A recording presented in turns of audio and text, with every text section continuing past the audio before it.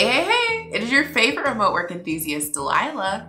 In today's Q&A Tuesday, I'm going to answer a very popular question that I get. And I get this question in a few different variations, but basically the question is, how do I get hired to work online if I've got no experience, maybe I've got a little bit of experience, and then for some people, they've just got some weird things going on with their resume and it's been, keeping them from getting hired. And oftentimes when I get this question, it's from people who have been dedicated to the job search. They have applied to so many places and nothing is happening. So if that is you, then you definitely want to stay tuned because I'm going to give you an actual strategy that works, and this strategy is going to help you get hired a lot sooner rather than later for your very own online job. But before I get into those details, if you haven't already, now is the time to go ahead and hit the subscribe button. And make sure you tap the notification bell so that you can stay up to date on the latest work from home opportunities. I post weekly work from home hot leads for companies that are hiring, as well as work from home info that I know you're gonna love. So make sure you hit subscribe and tap the notification bell. All right, let's go ahead and jump in.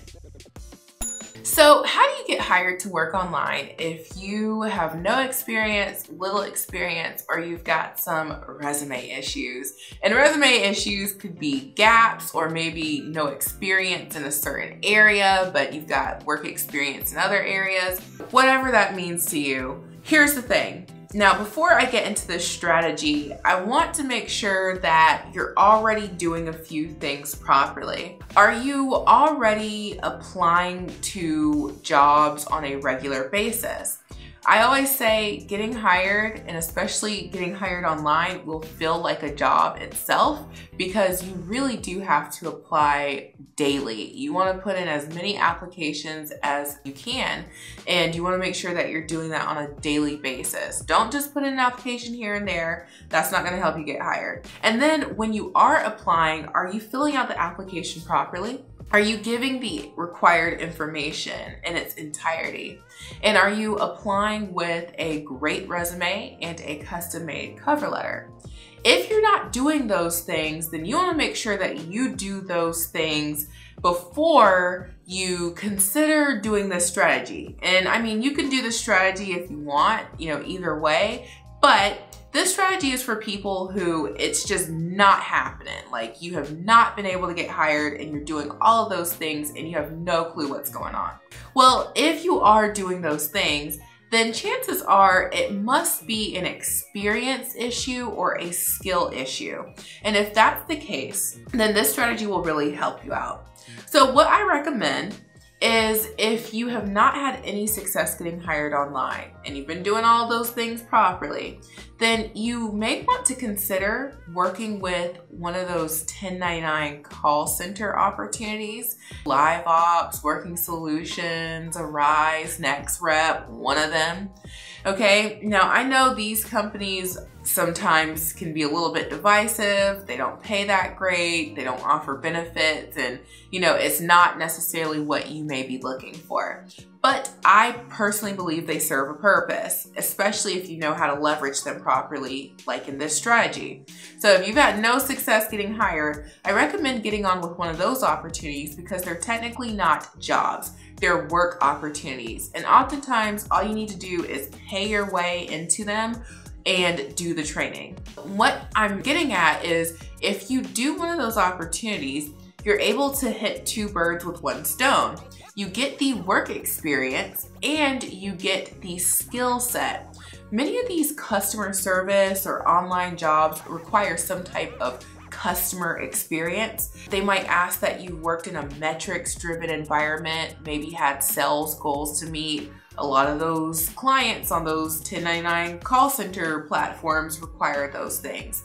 Maybe you need experience working with a CRM, a customer relationship management software. I was working with Salesforce when I tried out Arise. That's something that's very popular whenever you're servicing one of those clients. That's something that you would definitely want to add to your resume along with all of those other skills, such as taking inbound calls or making outbound calls. handling sensitive information, compliance type things, if you've had any experience working with, something along those lines.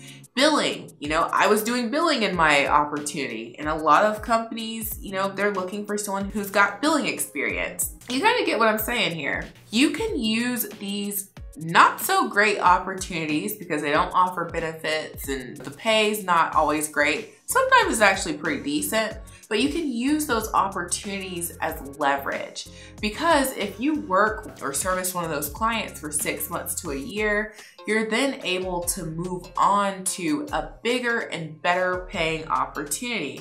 You'll have the experience and you'll have the skill set, and this builds up your resume so that you're more employable to potential employers. And this is going to help you get hired for the opportunity that you actually want. So the strategy that I'm describing here is, if you have had no success getting hired and you're doing all of those things properly, use those not so great 1099 opportunities as a way to build up your resume, build up your skill set, all of those things that an online employer would be looking for. And that way you're able to move on to the opportunity that you actually want. I recommend this for anyone who's in that boat because it works. And you can use those positions to leverage you getting to where you want to be. And keep in mind, you'll also be making money in the process. So some money is better than no money and being stuck in a job search. If this was helpful, let me know. And I also have a link in the description box below with a on-demand webinar for a resume and cover letter training that I did. If you aren't sure your resume and cover letter are on point, then you definitely want to check out that webinar. And the link is in the description box below. And the link to submit a Q&A Tuesday question is also in that description box. And your question might be featured on the next episode of Q&A Tuesday.